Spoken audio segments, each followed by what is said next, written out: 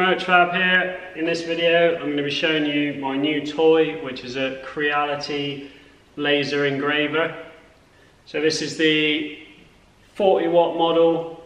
It's the Falcon 2, and Creality contacted me asking if I wanted to review one of their laser engraver machines, which obviously I did.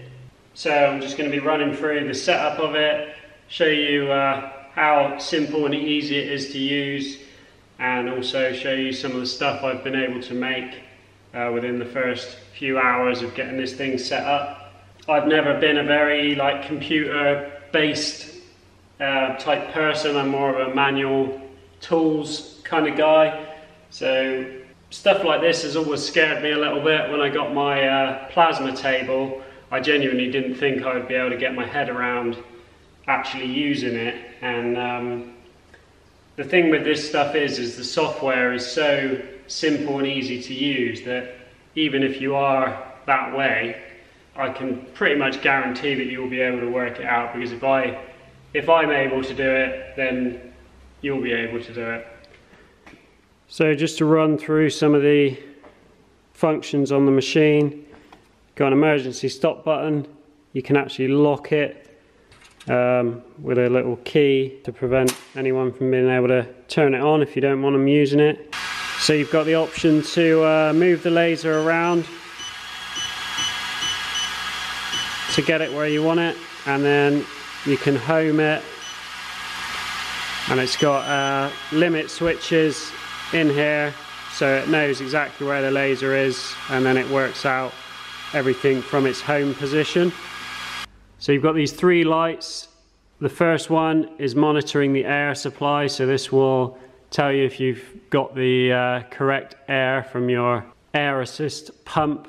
You've got a fire light to tell you if what you're cutting, the wood or anything, has actually caught fire. And then this is monitoring the lens. So if the lens gets dirty from the soot and smoke and stuff, this will change colour. It will go to orange, and then it will eventually start flashing red, and that will tell you that you need to clean the lens. You've got a manual air adjust on the side of here, so you can see as I turn the air down, it's getting to a low point, it's going to orange. If I turn the air completely off, it starts to flash red to tell me there's no air assist. And that's how all those monitoring lights work. On the top we've got normal and precise mode. So this is a 40 watt laser, and you can run it in a precise mode, which will basically give you a finer cut. So if you're cutting something with very tight tolerances or very small gaps and it needs to be really accurate, you can set this to precise by just holding this down. That's now on precise mode, so that will cut a finer line when it does the cut line. So if you're making something that you want to fit together, that will be a tighter fit. Or if you're trying to achieve two lines that are very close together, you can use that, and it will basically just give you a higher level of accuracy on the cut. And this is the air assist pump, which is all controlled through light burn, so you can actually adjust the control of the air assist on light burn as well as manually on the machine there. It comes fully assembled in the box. You don't have to bolt any of it together. You literally just put the feet on it. The laser itself is adjustable height, so you slot this in, which you've got the ability to load your design straight onto a card and put the card in the machine, and then set the machine to go from this, so you don't actually have to have a laptop connected. I've just left the laptop connected. That's just the way I would prefer to do it. First thing you're going to need to do is install Lightburn. There are other ones that you can use, but after doing a bit of research, Lightburn was apparently the one to go with. So I got a 30-day free trial of Lightburn, and so far I've found it's really easy to use. And once my 30-day trial is up, then I'll probably end up just paying for this software. I don't think it's expensive, but there are free ones if you don't want to pay. So the first thing you need to do is set yourself up to engrave some of these grids, which will give you your depth of engraving for the material that you're trying to cut. And then you've got another grid for actually cutting through, one for engraving, which is called fill, because you're filling, you know, the little squares. And then these are cut lines, so this gives you, it's basically setting your speed and your power of the laser to create the depth of engraving you want or the cut that you want. So you can engrave all different types of materials with this. You can do wood, plastic, leather, cardboard, metals. This is stainless steel. So you can see I'm able to engrave a range of different colours. So I didn't do the full range on this, but you can see I was able to get from black to blue to red. So once I had engraved some of my test pieces, I started messing around with making some things. So the first thing I did, obviously, was I got my logo in there. This is on some 2mm ply, and on this I had the laser set to its full speed, and then adjusted the power down to get the depth I want to speed up the cutting process of this. And what it does is, you probably can't see in the video, but the outsides of this are cut deeper than the inside. So it's much lighter on the inside, and what's happening is when you've got the laser set at its higher speeds, as it comes to a stop, it slows down before it then picks up and goes the other way and then speeds back up across the middle, and it's not adjusting the power of the laser as it's slowing. So you end up cutting deep on each side of whatever it is you're cutting. So you can probably see it a bit more on this one. It's really deep there, pretty shallow in the middle. So I was doing that to try and speed up the process of how long these things take to cut, because it is quite a slow process otherwise. So then what I did was I went the other way. I slowed the travel of the laser down, and this is the result of that. This is on some thicker ply. This is 5mm ply. You can see it's got a much more even cut all the way around. The colouring is the same, and it's a much nicer result.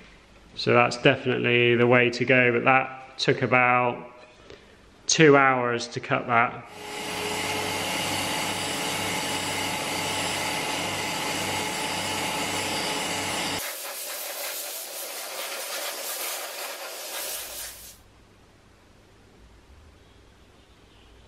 About 2 hours to cut that. This is a tea coaster, 5mm ply. Again, cut with the laser nice and slow, so you get a nice consistent engraving. About 25 minutes to cut that. So just over an hour to cut 4 of those. So then I started making some key rings for all the companies that have helped out and that sponsored my Time Attack event.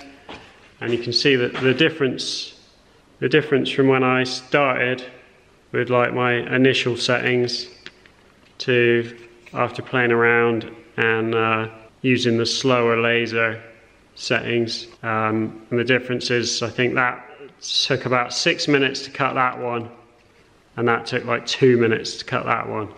But you can see clearly see the difference there. So I've done, that was obviously with the laser going really fast and nowhere near enough power. That cut really quick. I think it was about a minute. Again, that one was probably about 5 minutes.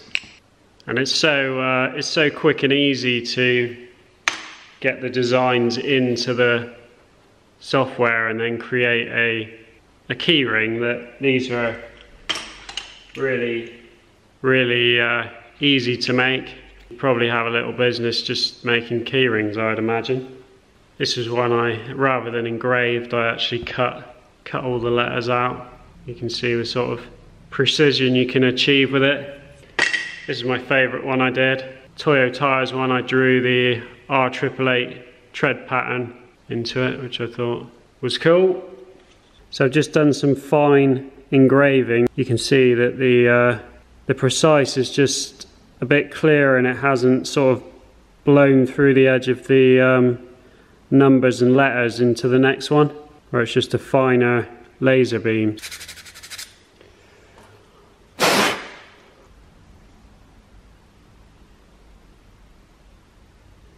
So moving on to the stainless steel. So it won't cut out the stainless steel, but it will engrave it.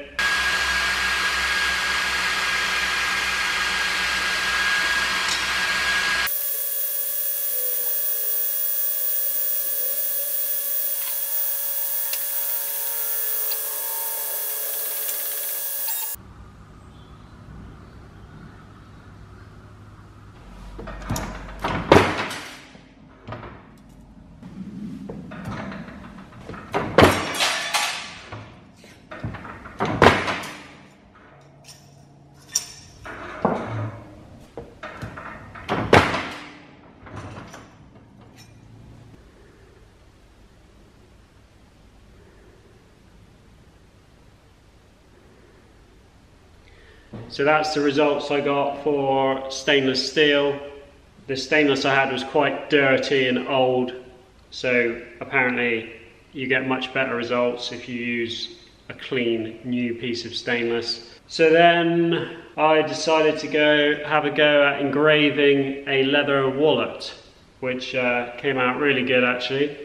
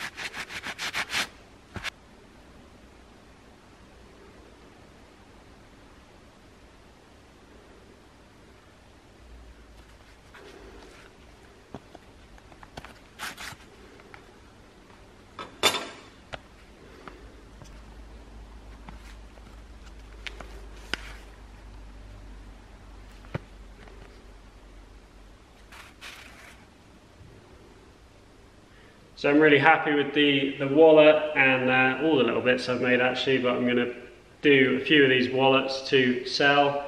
So they'll be up for sale on my eBay shop. Next up, I wanted to have a go at cutting out some pieces that would you know, slot together to make something. So I decided to go for an Engraver dice kit, which I adapted a little bit so that it would clip together and then we could just glue it together.